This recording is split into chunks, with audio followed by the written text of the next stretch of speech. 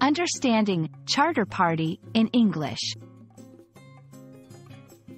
Hello everyone, and welcome to our English language learning series. Today, we're going to explore the meaning and use of the phrase, charter party. This term is particularly significant in the context of maritime law and business, but it's also a great example of how English phrases can have specific meanings in different contexts. Charter party is a term used in maritime law. It refers to a legal document between the owner of a vessel and a charterer.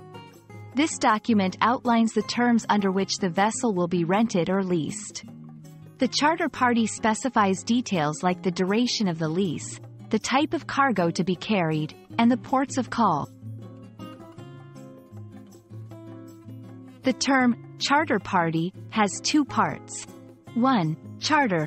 This signifies the act of renting or leasing a service or item.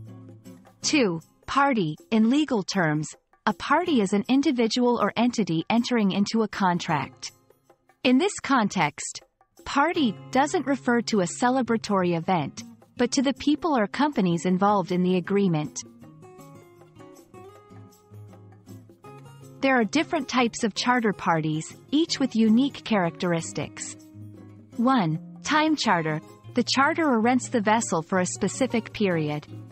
2. Voyage charter. The vessel is hired for a particular voyage. 3. Bareboat charter. The charterer controls the vessel entirely, including its crew. Understanding these types can help clarify the specific agreement being discussed.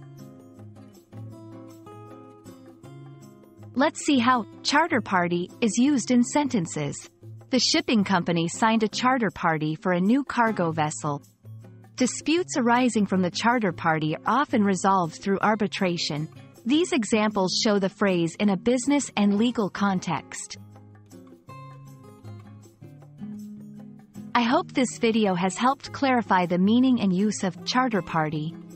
Remember, it's a specialized term in maritime law that refers to a contractual agreement between the owner of a vessel and a charterer. Understanding such specific terms can greatly enhance your English comprehension, especially in professional contexts. Thanks for watching, and see you in our next lesson.